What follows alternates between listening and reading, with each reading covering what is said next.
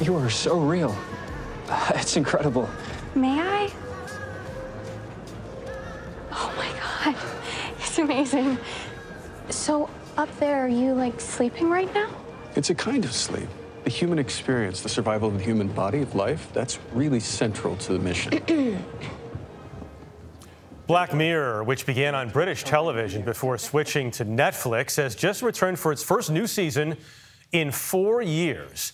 And ahead of the release, we sat down this week with Charlie Brooker in London, the creative mind behind the Mirror. I saw a thing that had sort of gone viral where somebody had said, Black Mirror is written by one stoned British dude who just says things like, what if your mum ran on batteries? And that's not a million miles away from the truth. Charlie Brooker has been living in Black Mirror world for 12 years now. I love you, Mayday! But because the show is so unusual, you never know when a new season will come out or how many episodes it will feature. I'm always, I think, healthily terrified in the run-up to the show actually coming out, because you spend a lot of time sort of in your own head to start with when you're writing it. And then you take that fright out on the viewers. Hopefully. The show has lots of different flavours across a series, and this time around I've sort of pushed that to its extremes, I think. That's Keith Holligan. Sir? So he murdered his wife? Oh, it was manslaughter. The title of the show comes from the reflective surface of a computer or TV screen when it's turned off. A powered-down device becomes a black mirror. Is there a floor for how dark you'll go?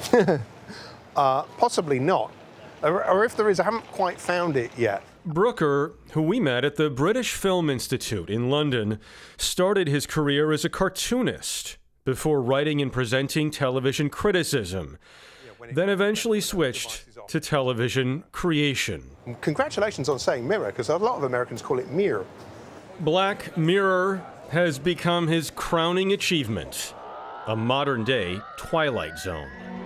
Please, Mr. Chambers, eat. We wouldn't want you to lose weight.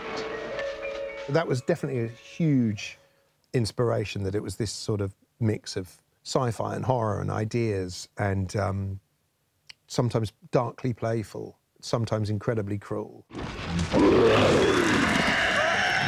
Killing us won't make us tell you how the crystal works, Valdak.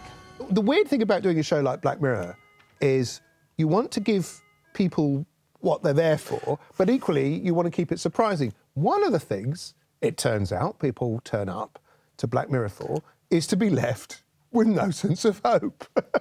So occasionally it's quite fun to deliver on that. Why have you done this to me? Actually, you did this to you.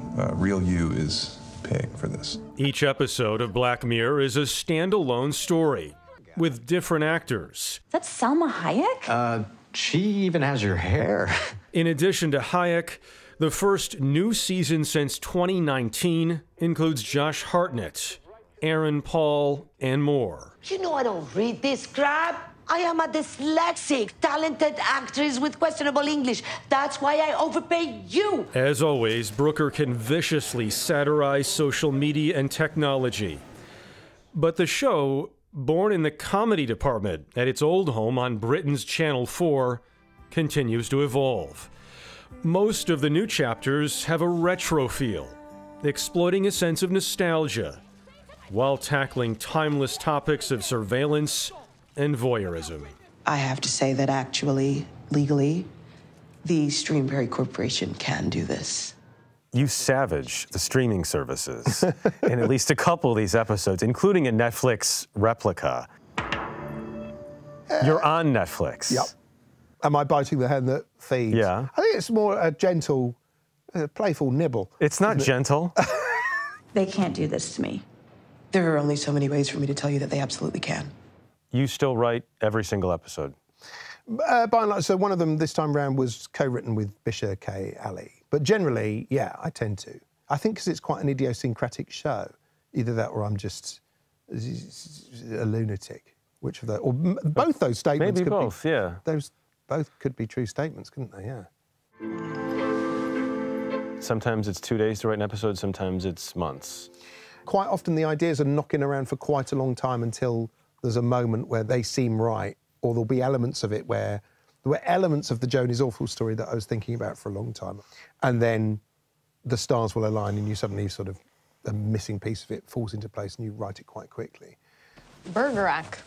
Bergerac, old detective show. Your folks were seriously into it. It is an odd process, and I find it, again, I think sometimes you need to sort of shake things up a bit for yourself. Usually ideas come to me when I'm in idle conversation with people, or I'm watching a TV show with my wife or something like that. Maybe the most jarring and addictive element of every Black Mirror episode is the end.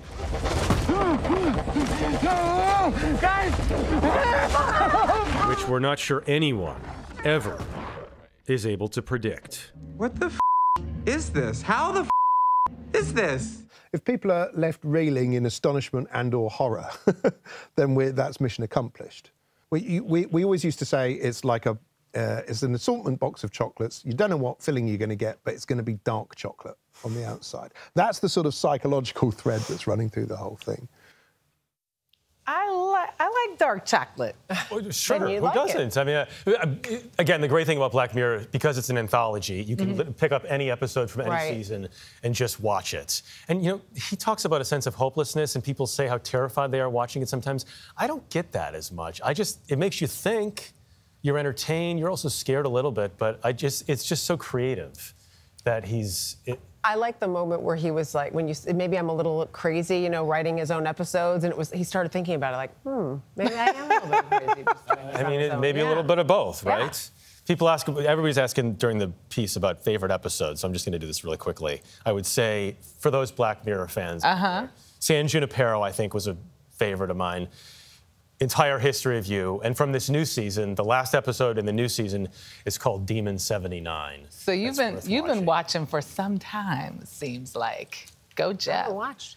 Try.